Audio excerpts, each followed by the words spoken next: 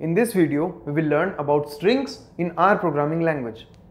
Any value that is written within two single or double quotes is known as a string.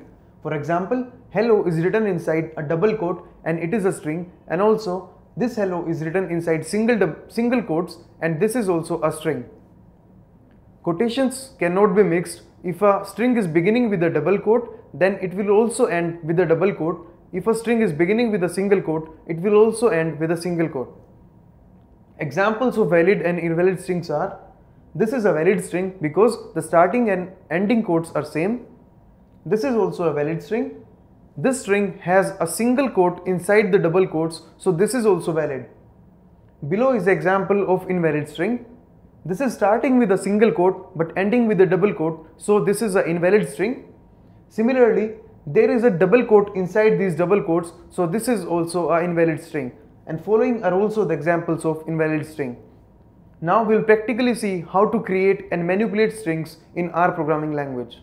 In the first line, we have written a variable C and we have assigned a value that is of type string to this. So this is a string in which is beginning with double quotes and ending with double quotes, but we have a single quote inside this. So this is a valid string. When we try to print this, this will print as it is. In the next line, we have declared a variable D and we have given a value that is inside single quotes, but we have a double quote inside the single quotes. So this is also a valid string. When we try to run this, this will execute normally. These are invalid strings. When we try to run this, this will not print anything because the string is beginning with single quote and ending with double quote. After that, we have another invalid string that is starting with single quote, ending also with single quote, but we have a single quote inside this. So this much is a single string, then this portion will cause an error. So when we try to run this, there will be an error in this. After that, we'll try to manipulate some strings here. First, let us clear the console. We'll go to edit and then clear console. Now we'll try to do some manipulations on the string. Here we have created a string ABC with value hello man. After that, we have created another string DEF with value how. And after that, we have created another string with value HIJ. And after that, we have created another string HIJ with value how are you feeling. After that, we have used a print function, and inside that we have used a paste function which is having all three values as a parameter. So when we try to run this, we'll get hello man, how are you.